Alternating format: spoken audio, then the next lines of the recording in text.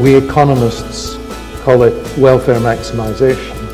We talk about things being optimal, and, which is, of course, very arrogant of us to think of suggesting that one economist could sit down and work out what is the right thing for a country or even for the world to do.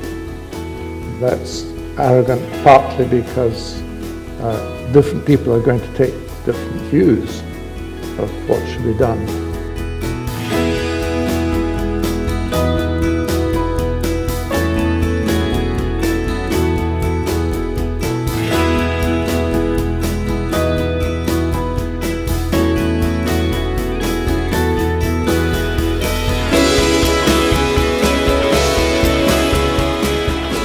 My question is, has studying philosophy influenced your career in economics, and if yes, how?